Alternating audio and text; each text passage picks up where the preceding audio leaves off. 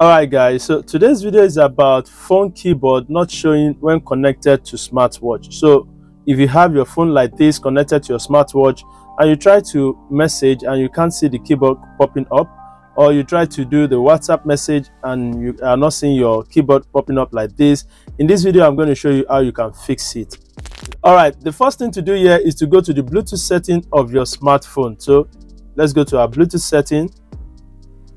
And you are going to see T500, which is the watch my phone is connected to.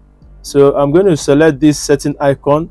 Under the T500 or your smartwatch, come down to input device. Make sure this option is toggle off.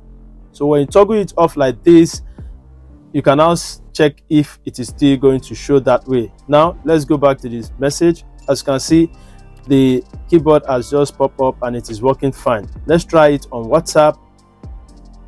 Okay, our keyboard also has popped up, and that is just it. That is how to fix it.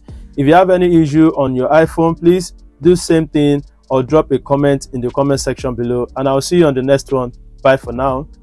Peace.